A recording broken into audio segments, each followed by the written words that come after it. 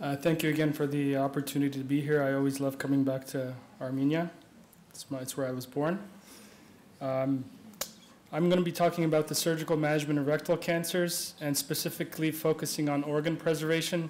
And I apologize, I just added a few slides that I had removed because it will answer some of the questions that were already asked. So my talk might go a little longer than the 20 minutes that we were allotted. So I have no disclosures. And I want to talk a little bit about my background. I was surgical oncology trained, but I was lucky enough to train under two very prominent colorectal surgeons, Dr. Julio Garcia Aguilar and Dr. Alicio Pagazzi, both of whom are in New York now.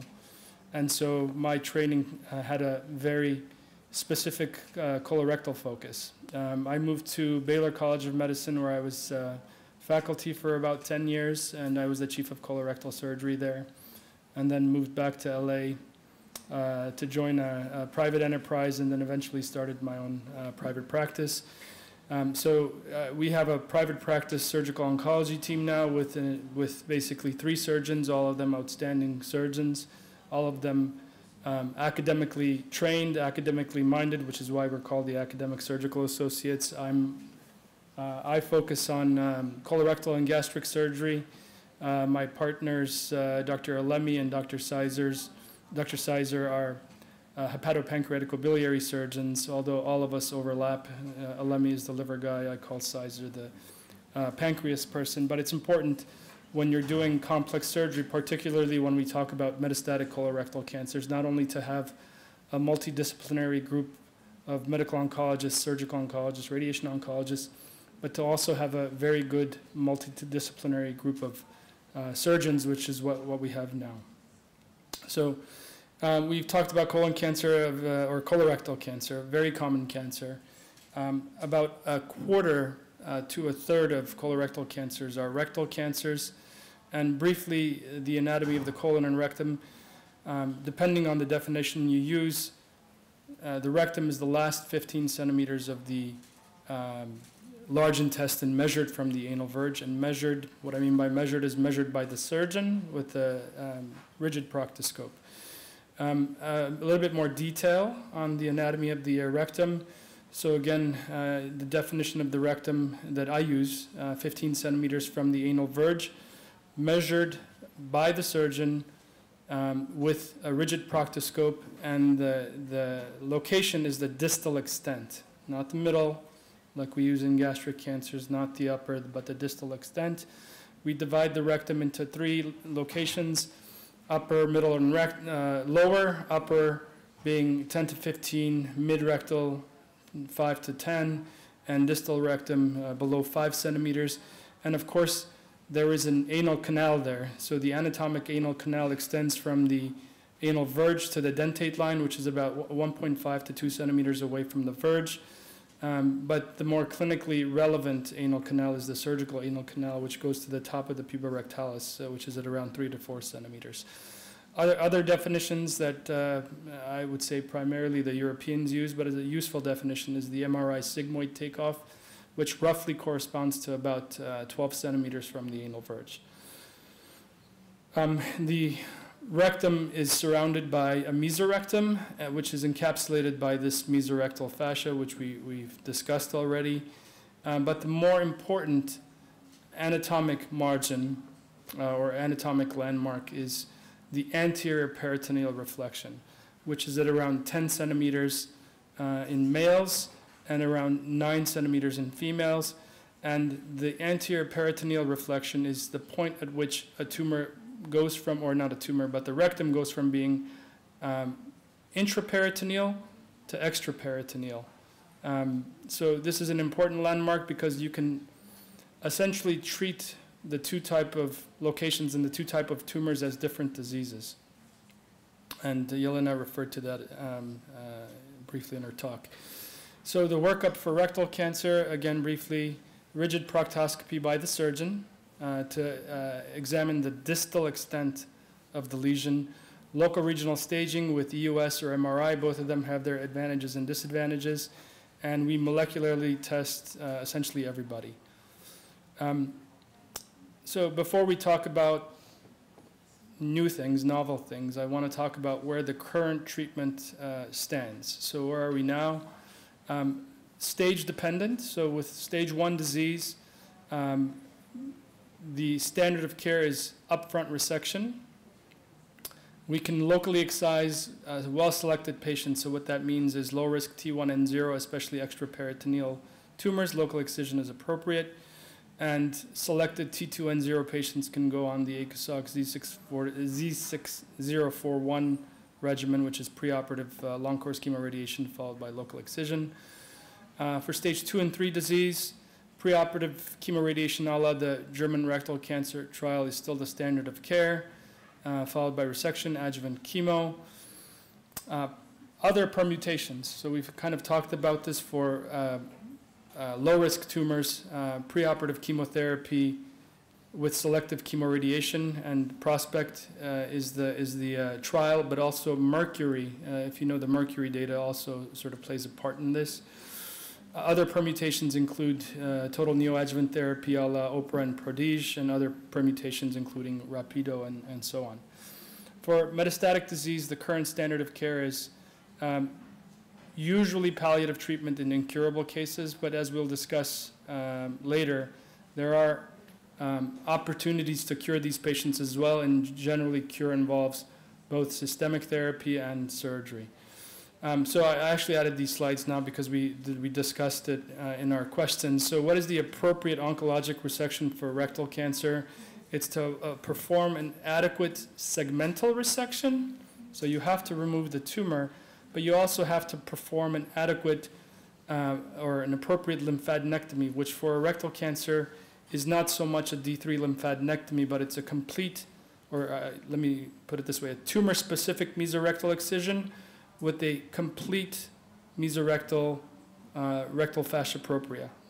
So what does that mean for upper rectal tumors? You need to get at least 5 centimeters distal to the tumor because you can have tumor deposits distal in the mesorectum.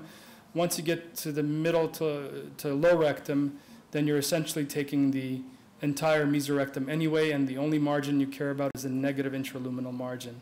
And again, an intact fascia propria, which looks like this shiny. This is a very old one where it was done open. I never do these cases open anymore, but a shiny mesorectal fascia. So we're going to talk about sphincter and organ preservation, and mostly organ preservation. Sphincter preservation is already kind of the goal and already sort of the norm for the last 30 years. And I want to say that we will not be discussing DMMR patients because these patients are treated now completely differently. And I kind of, this trial, which basically every patient called me about after it was published, I want to point out that it only applies to 5% of rectal cancers. And it was kind of inappropriate for the lay media in the US to publicize this so much without mentioning that this trial only applies to basically a very small part of rectal cancers, or a very small proportion. So we won't be talking about these cancers, mostly PMMR patients. So when you treat rectal cancer, you have to understand the goals because there are competing goals. So you have 2 sets of goals. One of them obviously are oncologic goals, local control, cure, long-term survival. And for this set of goals, the most aggressive surgery is the best. We can cure, or we can take out everybody's rectum, we can give everybody a colostomy, and we can give them the best chance for cure.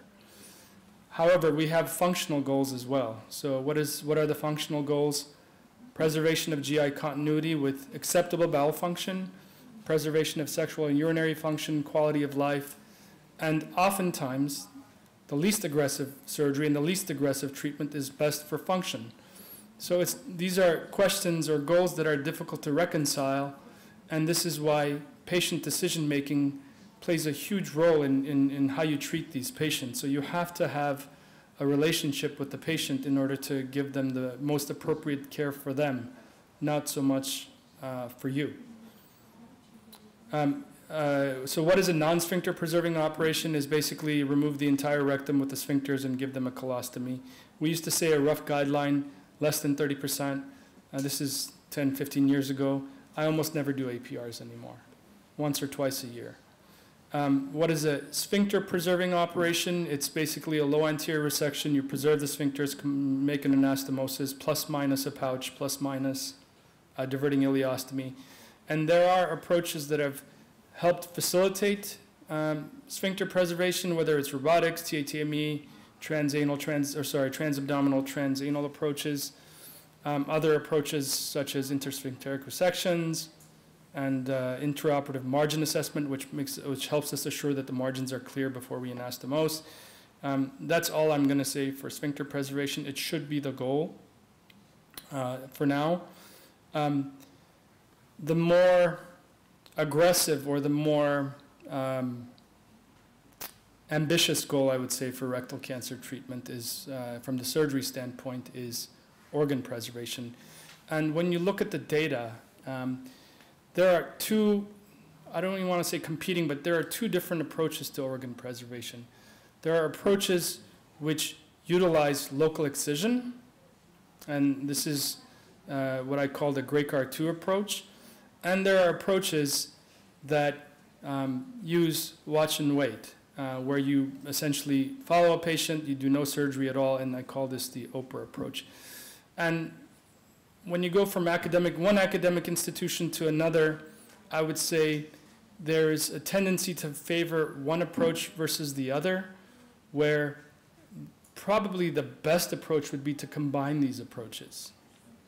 So why do we care about organ preservation? Well, even when we do sphincter preservation, and we're happy as surgeons that we've preserved the sphincter, done a very low anastomosis, and GI continuity is intact, these patients have issues. A major portion of them will have low anterior resection syndrome with all its consequences, urinary retention, sexual dysfunction, and these issues are worse when you combine radiation with a low rectal anastomosis. So your goal as a physician treating rectal cancer, I would say, is to try to eliminate one or the other, meaning either eliminate radiation or eliminate a surgery that involves a low rectal anastomosis. And there are strategies to do this. So briefly about the surgical portion of local excision, this is the full thickness excision down to the mesorectum and down to the mesorectal fascia propria. And as far as feasibility, you can do it for cases up to 9 centimeters anteriorly, up to 15 centimeters anteriorly. If you go higher, you're going to end up in the peritoneum. And we have done cases, I have done cases where we have what's called planned peritoneal entry, where you know you're going to get into the peritoneum, but you have to be prepared to fix it or divert the patient. There are multiple approaches to local excision, TAMIS, TEMS, TES, TM. They're all the same thing, basically, with slightly different technology. And local excision tends to be oncologically successful, and this is what you have to remember, oncologically successful only in patients who do not have residual nodal disease, and it's hard to predict who these patients are. So the degree to which this approach is successful is based on how well you can predict who has nodal disease, who doesn't have nodal disease. And the benefits are obvious. You avoid, they still have some local low anterior resection syndrome, but much, much less than a TME or a low anterior resection.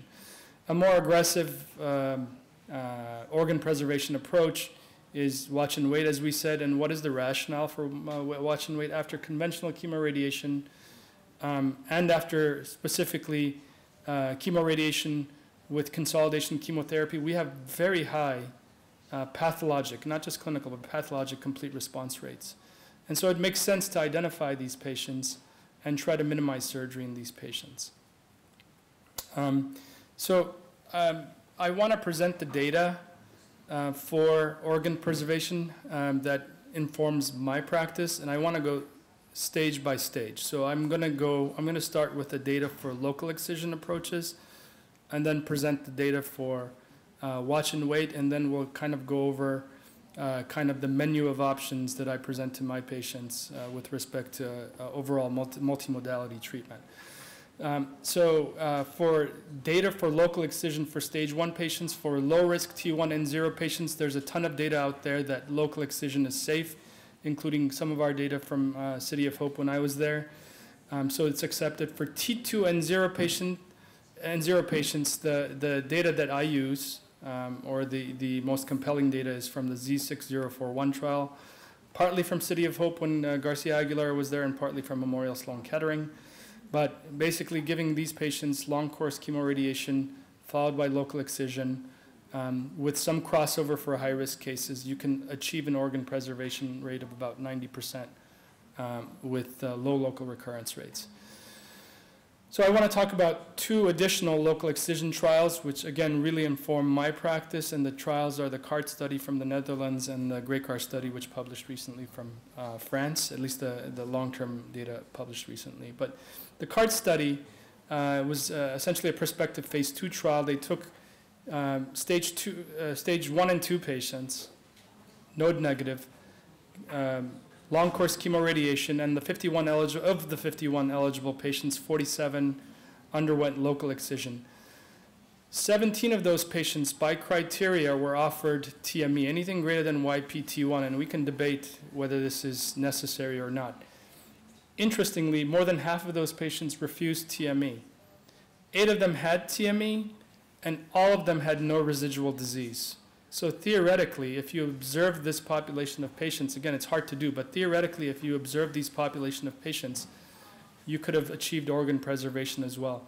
When you look at their long-term data, 4 out of those 9 patients, and you kind of have to make it out, recurred, but they were all local recurrences that underwent TME, and it's unclear how many of them actually had nodal disease. But in general, historically speaking, after TNT, not so much after long-course chemoradiation, but after TNT with consolidation chemo, the incidence of nodal recurrence or residual nodal disease is less than 10%, probably less, around closer to 5 to 7%. So these patients are potentially preservable. The other data set that I use for local excision is something that's more applicable to my practice, is the GRECAR-2 trial. And the reason it's important is because it also included clinical N1 patients. So they took T2 to 3, N0 and N1, so stage 3 patients as well, long-course chemoradiation. Of the 80% of the patients who had a good clinical response by their criteria, they were randomized to either local excision, so organ preservation, versus TME. And again, they had crossover for high-risk disease, which was greater than YPT1, which we can argue about. But in the crossover patients who got TME, and these were the high-risk patients, only 7% had nodal disease. Again, which tells you that if you were to watch these patients, only about 5% of them would, or 5 to 7% would recur in the nodes. And these are the high-risk patients. If you take the whole group, probably less. Overall organ preservation rate with the crossover was 65%, could have been higher without the crossover. Hard to do again, especially in a trial setting. Lastly, the Haber-Gamma data, which I'm not going to discuss too much, but basically shocked the entire rectal cancer world in the early 2000s. They basically took patients who had had clinical complete response by using an aggressive definition for a complete clinical response. And basically their 5-year disease-free survival rate was 92%, which is shocking, meaning overall survival 100%, and only 8% of their patients recurred. And their more recent data, and obviously more contemporary data from the US also has a less rosy picture, meaning local recurrence rates are more along the lines of 30%, most of them salvageable. And the last watch and wait trial, so those were the 2 watch and waits. I went from local excision to watch and wait. There are a few other watch and wait trials, but the one that really informs my practice is, like I said, is the Oprah trial, and we've talked about it already, so I won't beat it to death. But they took very low rectal cancers. Actually, the average rectal cancer in their study was around 5 centimeters from the verge. They randomized them to a consolidation. Basically, both groups got total neoadjuvant therapy, either with upfront chemoradiation or induction chemotherapy, and followed by chemoradiation, restaged, They say plus minus or this is plus minus biopsy, but actually they did not biopsy, and I think one of the cases brings this up. No clinical response, they went on to TME, and clinical responders went on to a watch and wait approach. And in their protocol, any tumor regrowth mandated TME, all right? The main outcome was disease-free survival. I'm not going to go over their consensus criteria for response, but what they basically showed, and what Dr. Yip talked about, was that although the two approaches of TNT had the same disease-free survival, there was less tumor regrowth and higher organ preservation in the consolidation chemotherapy arm, meaning if you give chemoradiotherapy up front, you have a much higher rate of organ preservation, 59% or so. When you look at this slide, which actually I don't think is published, but when you look at their complete clinical responders versus their near complete responders, the organ preservation rate in the near complete responders was actually not low, but quite low.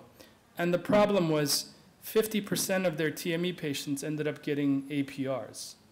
So not only did they not achieve organ preservation, but they did not achieve sphincter preservation. And again, this doesn't mean they didn't do a good job. They were very low tumors, which up front probably had a risk of APR of about 50%. So I use OPRA a lot, but I recognize the sort of the missed opportunities in OPRA. And what did I mean by that? Again, it's not in my place to criticize the trial. It's a landmark trial. But what I identify as the missed opportunities in OPRA are they did not include biopsy with sigmoidoscopy, which I routinely do. And why is it important? Because if you identify residual disease early, regrowth can be identified sooner. And even in their own data, if you identify regrowth early, the sphincter preservation rate is higher. Also, if you identify regrowth, the potential for regrowth early, you can potentially salvage these patients with local excision, and this would be essentially using the Greykar data in combination with the OPRA approach. What is the other missed opportunity? It's not so much a missed opportunity because it was a watch and wait trial, but OPRA did not include local excision. And why is local excision potentially beneficial is because if you locally excise patients up front, even the complete clinical responders who had a 22% regrowth rate, you can potentially avoid regrowth and potentially still have organ preservation, understanding that your nodal positivity rate or your nodal recurrence rate is going to be around 5 to 7%. So you can easily preserve the rectum and surveil, however you want to surveil, for nodal recurrence. And the concern that, you know, I've discussed this with the OPRA investigators, and the concern is that after local excision, TME or sphincter preservation might be harder. And, you know, what I say is, well, you already have a 50% APR rate. You know, there is the potential for saving some of those patients, so local excision is potentially beneficial.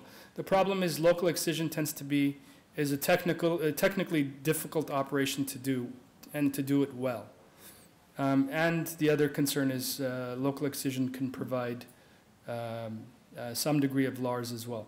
So the two other studies that I'm not going to mention, which inform my practice, is the Mercury study, which identified a good risk patient, a good risk set of patients in whom you can avoid radiation altogether. So I used the Mercury study, and the Prospect trial, which we've discussed again, which basically demonstrated the non-inferiority of preoperative chemo with selective chemoradiation, which essentially only 10% of patients got. So this is how I treat, and I think this is the most important group of slides for this audience. And I don't want to say this is the standard of care, but this is how I've put together all the data to offer care to my rectal cancer patients. So I'll go stage by stage. For stage 1 patients, for upper rectal cancers, I offered them all radical resection with tumor-specific mesorectal excision. For mid to low rectal cancers, local excision for good risk patients, long-course chemoradiation and local excision for T2N0 tumors. I always discuss radical resection. I always offer it, but these are the alternatives. So a patient who has stage 2 or 3 rectal cancer that shows up to see me, I basically offer them a menu, and I kid you not, they get a piece of paper that has 3 options on it. And I discuss all 3 options. So option 1, I call the Mercury prospect approach. And I encourage this approach for tumors that are above 9 to 10 centimeters, so basically for intraperitoneal upper rectal cancers. And again, very goal specific. My goal in these patients is I know I'm going to offer them radical resection. So my goal is, in order to give them the best function, I'm trying to minimize radiation. So if they fit criteria, meaning if they're not the ugly tumors that we've discussed, they will get upfront chemo with selective chemoradiation, and I'll usually avoid radiation altogether based on Mercury protocol, and they'll get a low anterior resection. Advantages being that they avoid radiation. Disadvantages being that, lower chance of organ preservation, which was not our goal in the first place. Option 2 is what I call the Oprah approach, and it's really the Oprah/Great-Gar approach. So generally, I encourage this approach for tumors that are less than 7 centimeters from the verge. And in this set of patients, my goal is organ preservation, or sphincter preservation at the least. So generally what I will, so the Oprah approach is TNT with upfront chemoradiation. I'm trying to downsize the tumor as much as possible so they'll get the consolidation chemotherapy, not the induction chemotherapy. I restage, and I always restage with biopsy. Why? Because you can identify, if you have a positive biopsy after an appropriate time after chemoradiation, then that tumor is going to regrow. And I'll show you a few cases where that's the case. So I'll flexig with biopsy. If they have a complete clinical response with a negative biopsy, I may offer them watch and wait, but I almost always locally excise unless it's not technically reasonable. For near complete responders, they'll always get local excision. The advantage is organ preservation, obviously. The last option in my menu is the Prodige 23, and I call it the Prodige approach, essentially. And these are kind of the high-risk patients for systemic disease, if they have a lot of nodes, or there's unconfirmed but suspected metastatic disease. I will highly encourage an induction chemotherapy approach because I'm trying to, the goal is to limit systemic recurrence. So this is kind of this approach pictorially. So the treatment basically diverges at the peritoneal reflection.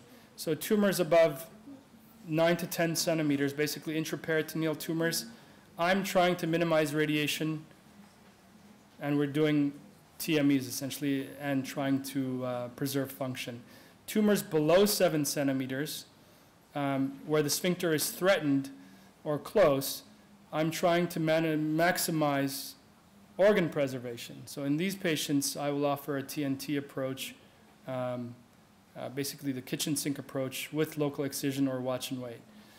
Tumors between 7 and 9 centimeters, I call that kind of a dealer's choice. So this is where patient decision-making really comes to mind.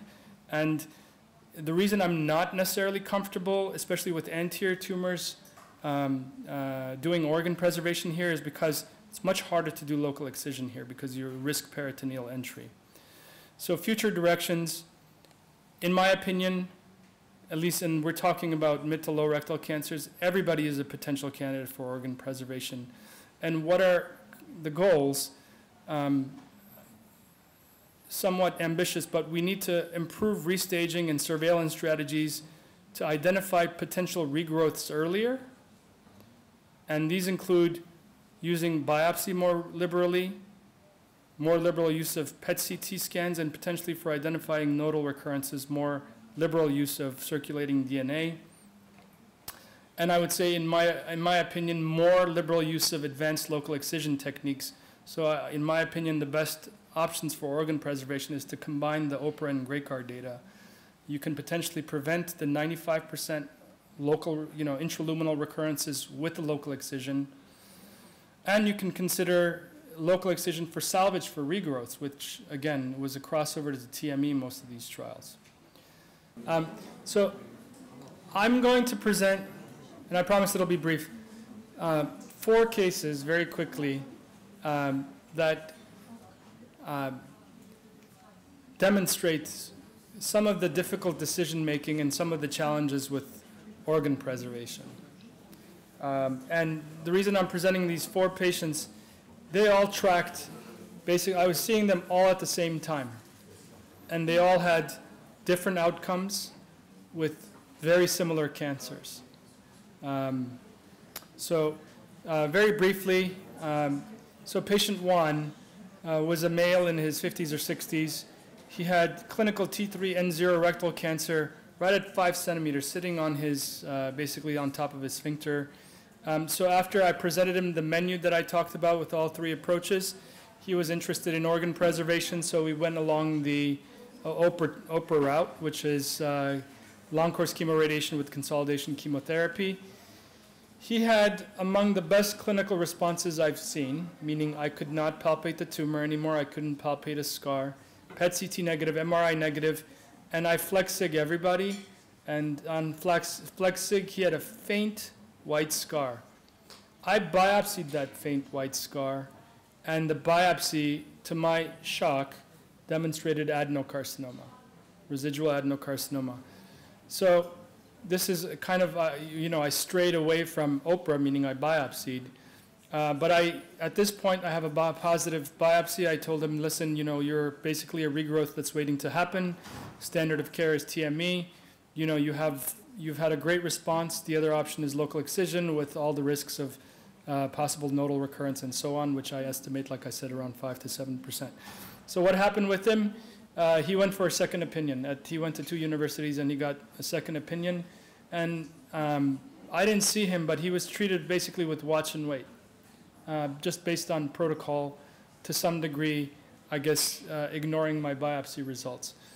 So predictably, he had a regrowth, and I'm not sure what happened after that, but I saw him 8 months later, and bottom line, he had a 3-centimeter ulcerated fungating tumor. And it was a regrowth that on protocol should have been caught earlier, but it was not, because he didn't, I'm sure there was a patient issue as well.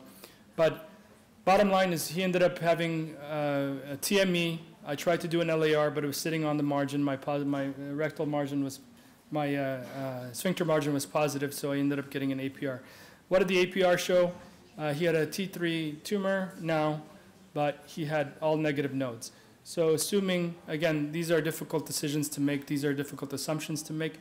Assuming he had said yes to local excision 8 months or whatever, a year earlier, then he would have been cured with complete organ preservation. So he's cured now most likely, but he has a colostomy. So I had another patient tracking along the same time. She had a T3N1 rectal cancer, again, right in the same location.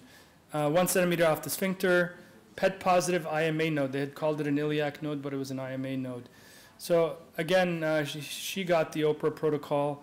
After she was done with the OPRA protocol, I flex-sigged her with biopsy, and guess what? She had a palpable nodule, so she was not a complete clinical response. She was a near complete response. I flex-sigged her, biopsied her. She had adenocarcinoma. I again discussed LAR versus local excision, but is somewhat from the oncologist sort of push. This patient refused both, went on to get 12 cycles of chemotherapy total, and I flex-sigged her and I biopsied it again, and guess what? She still had residual adenocarcinoma. So the patient, and this is where patient decision-making and the goals of treatment are important. We had a long discussion of what to do. The patient was kind of indifferent about organ preservation, and she wanted me to make the decision essentially for her. And when somebody asked me to make the decision for her, I generally will end up doing the most aggressive approach. And we did an LAR with D3 lymphadenectomy, complete mesorectal excision, and so on. And hand-sewn low anterior resection, so very low tumor again.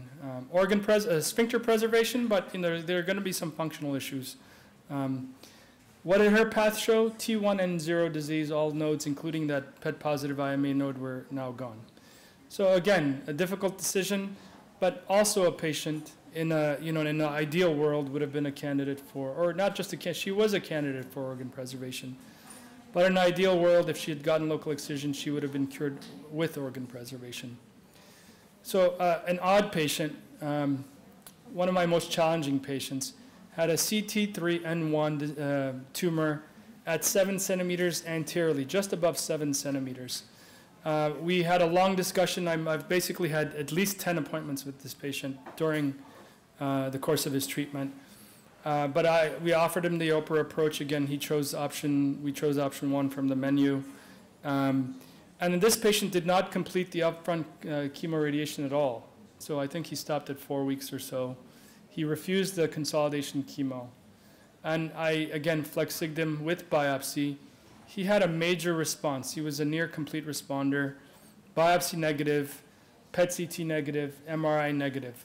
So, he was completely off any protocol. So I told the guy basically, hey, we haven't done any of the protocol approaches, so I recommended low anterior resection, refused.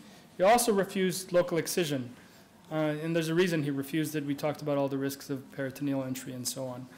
So we surveilled him. I surveil at 3 months, not at 4 months, so I surveil every 3 months. But lo and behold, at 3 months, his PET-CT at his rectum came back positive. And I flex-sigged him, and I biopsied the heck out of that lesion, that scar. And the flex-sig didn't come back with cancer, but came back with high-grade dysplasia. Again, I offered him LAR, which was the standard. He refused, and he almost refused local excision again. But because he was PET positive, because of all high-grade dysplasia and so on, I was able to convince him to do a TAMIS or a local excision, and he underwent local excision. This is his operation in a very.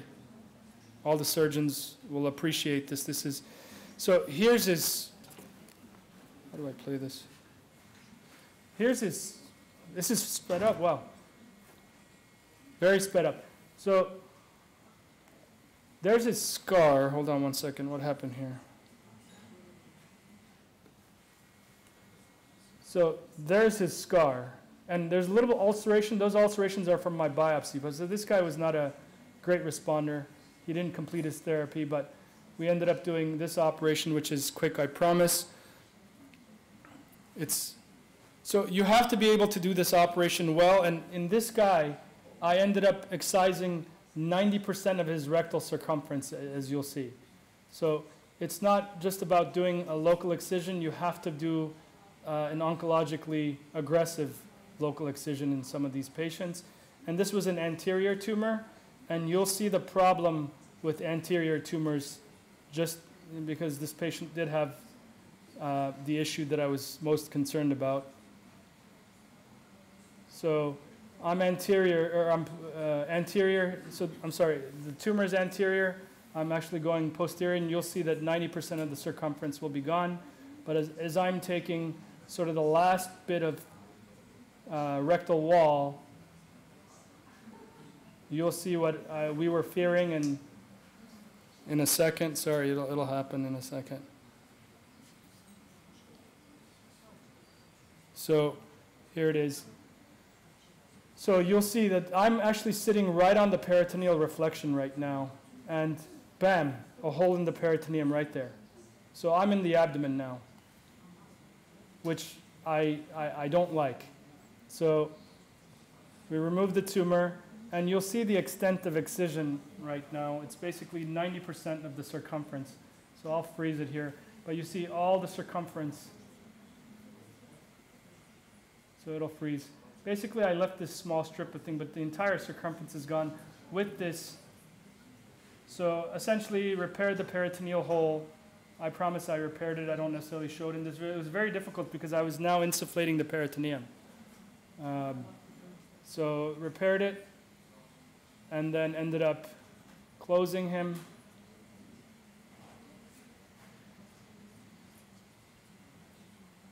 And it's fast forwarded now, so It'll be ending in the next 30 seconds here, actually 18 seconds. So then we do a full thickness closure. It's sped up, so it's at around 2 to 3 times. I wish I could operate this fast.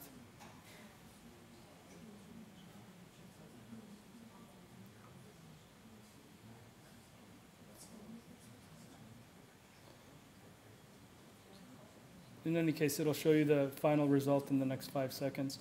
But this is the final result here. So completely closed. I kept him in the hospital for a few days to make sure that he didn't have any subpelvic sepsis. He went home. This is his specimen. So it was a 4 by 5 centimeter specimen. So he has central ulceration there. The central ulceration is most likely from my biopsies. He had a residual 3.5 millimeter focus of adenocarcinoma with negative margins, but in the muscularis propria. So technically, he's a T3N0 resection, so he still qualifies for LAR. I'm sure he's going to refuse it, so he'll be surveilled. And the last patient, very straightforward. So she was a C2 T3N1 disease, 5 to 6 centimeters from the anal verge. Again, after the menu presentation, we decided on the OPERA approach. She completed the chemoradiation. She actually did not complete the consolidation chemo. She had toxicity. She had a near complete response, but she had a polypoid mass there. So technically, based on the consensus, all the consensus, the consensus on response, she was somebody who qualified for a TME. But after discussion, we discussed whether we should biopsy her, TME her, or locally excise her, and she definitely wanted organ preservation, so I skipped the biopsy, and we went to local excision, which was both diagnostic and therapeutic. But after local excision, she was a path complete responder. So that nodule that we felt was a tubular adenoma. In any case, she's getting surveilled, and we're very aggressive with surveillance, so again, I don't know how reasonable this is, but we surveil with circulating DNA, MRI, PET-CT, and FlexSig every 3 months. And that's it. So